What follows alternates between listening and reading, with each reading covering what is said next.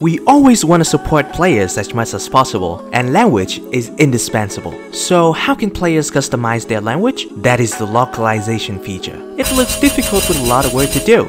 Let's see. Wait, this is all? Yes, all the code you need is here.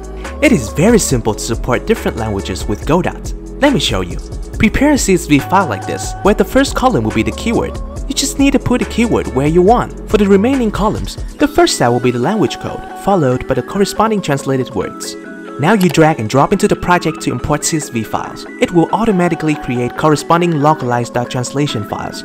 Finally, go to Project Setting, Localization, Translations to add the localized.translation files. And just by running the appropriate code, I can adjust the entire text with the keyword to the corresponding language. And to add a new language, just add a language column to the localized file, add a little code.